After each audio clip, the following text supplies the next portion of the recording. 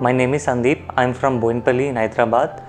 So in the year 2021, in the month of April, I got COVID in second wave. So I have taken steroids, and so due to that, after a few months, in the month of October 21, I found out with an MRI.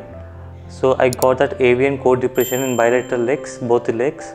So I visited many hospitals, and lastly I find it a best doctor in this location, Hyderabad. His name is Dr. Kirti Palladu. He done the surgery for core depression for both the legs. Now I am feeling better, and I came for the reviews for after 1 year.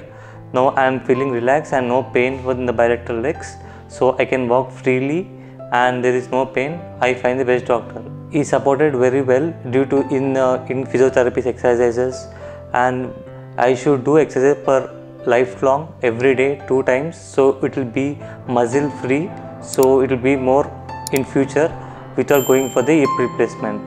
So I suggest everyone, if you have any AVN problems, please visit to Yashoda hospitals, Kirti sir. So he will give you a best way and right way for this going for future process.